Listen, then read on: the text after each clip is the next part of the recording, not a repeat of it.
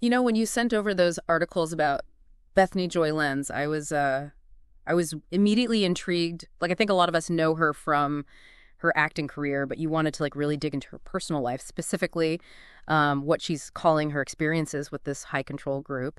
Yeah. And It's intense stuff. it feels heavy just saying it out loud. It is. And I think, a good starting point for us would be to look at how Lenz herself describes her marriage. She actually uses the words arranged situation and talks about this really limited dating pool, essentially being able to only date within this specific Christian group. Okay, so arranged situation. That's a pretty loaded phrase. When you hear that, what does that even mean in this context? Right. Well, think about the expectations Yeah. and the kind of pressures that can exist within a community like that. Yeah. Especially around something as personal as who you can date, who you can marry. There's often such a strong emphasis on, finding a partner from within the group. Mm-hmm. And to go against that can mean facing judgment resistance, even exclusion from the community. So there's a lot at stake. Wow, so you're saying it's almost like those external pressures become a huge deciding factor in your choices about love and relationships. Absolutely. It's not that, individual choices don't exist within those communities, but you've got this whole other layer of complexity to navigate. And, that kind of leads us to Lenz talking about feeling very disillusioned in her marriage, especially when it came to intimacy. Yeah, she really opens up about this gap between her expectations going in and then what she actually experienced, which I think is something that a lot of people can relate to, even outside of a situation like this. Like, we all have these ideas about what a relationship should be. Exactly. And, that dissonance between expectation and reality. It's especially interesting, I think, within a system that often really idealizes marriage and, frankly, often minimizes female pleasure. So, it speaks to this much larger conversation about how women's needs and desires are often stifled, especially in environments with very rigid beliefs about relationships. And it sounds like for Lenz, that tension was amplified because of the community she was in. Yeah, absolutely. Imagine, you're already dealing with this pressure to suppress your own needs, your own desires, to conform to this kind of idealized version of marriage. And then you layer on top of that this feeling that you can't even really talk about it openly. It's a lot to carry. And this is where things take even more like a really heavy turn.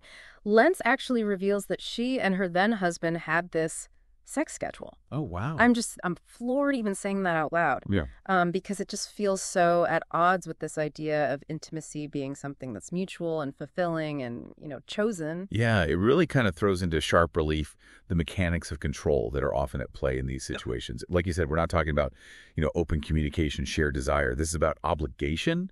Wow. It's about control. And frankly, it can be incredibly damaging, especially in the long run. Absolutely. And Lenz actually uses the word duty when describing it, which is just heartbreaking, to hear someone talk about their experience within a marriage in those terms.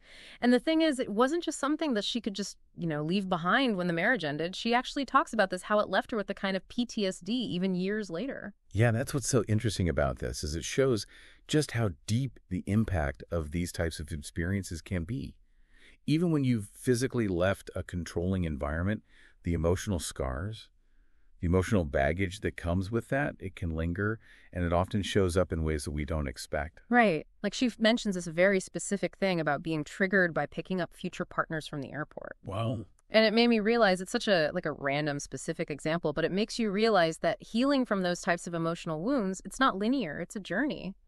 And it's not as simple as, just flipping a switch and moving on. Exactly. It's not like that. And, this control that Lenz is describing, it wasn't just, confined to her personal life. It starts to bleed into her career choices as well. Oh, right. I forgot about that. Like, giving up on some pretty major career opportunities, if I'm remembering correctly. Didn't she walk away from playing Belle on Broadway? She did? That's a huge role to walk away from. So what was going on there? It's wild to think about, like, walking away from a dream role like that. It is. It really highlights how powerful this hold was that this group had on her life. Yeah. Here she is, this talented actress, and even her career choices were entangled with their expectations. Yeah. And it wasn't just Belle on Broadway. She turned down film auditions, 2 big ones. It makes you think, how many of us are out there making choices based on what we think we should do, even if deep down it doesn't feel right. It's a question worth asking ourselves, that's for sure. And, with Lenz specifically, she talks about coming to this realization that her success, her independence, it was actually perceived as a threat by this group. The more she achieved on her own terms, the less control they had over her life. It's a messed up dynamic when you think about it. Like, you're supposed to shrink yourself and your accomplishments to maintain their status quo. Yeah. And that's sadly not uncommon in these types of environments.